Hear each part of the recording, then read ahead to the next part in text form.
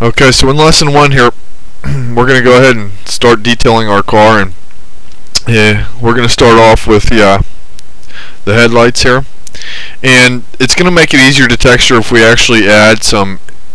inserts into the headlights. And as you can see, I just simply brought in some mechanical pieces there, and I've added everything else to a layer that's basically, not really going to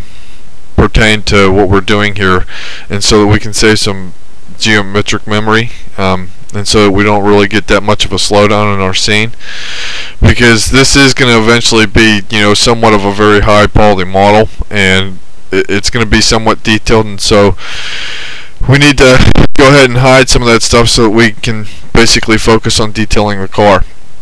And as you can see, I've simply made a plane shape there to go ahead and make the actual lens of our light, and I'm just going to go ahead and bring it back over in the front of the light just so we can place it properly, and I'll basically shape it from there.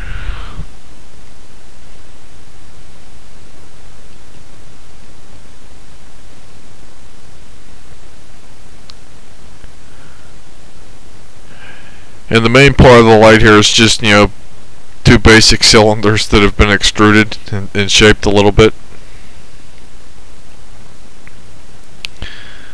And doing this way is basically going to allow us to just add a glass material to the lens of the headlight,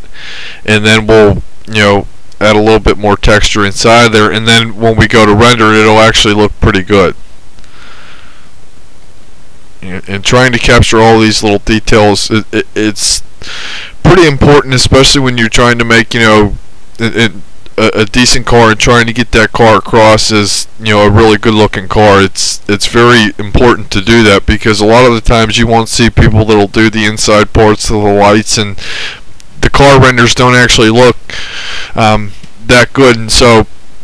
it's better to add these little details and just spend a little bit of extra time going ahead and adding all the details that we need.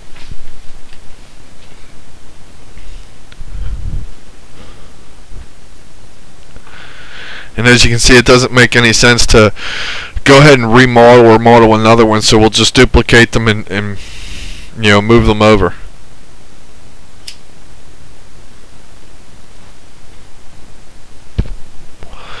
Because we don't want to be spending 10 years basically modeling a car. We want to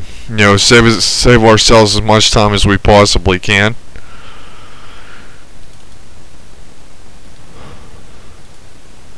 And it helps whenever you basically just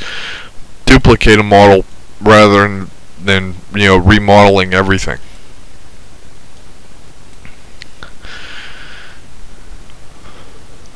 And as you can see, it's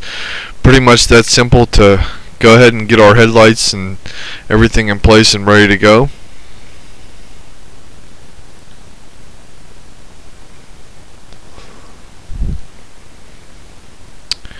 And there we have our headlights,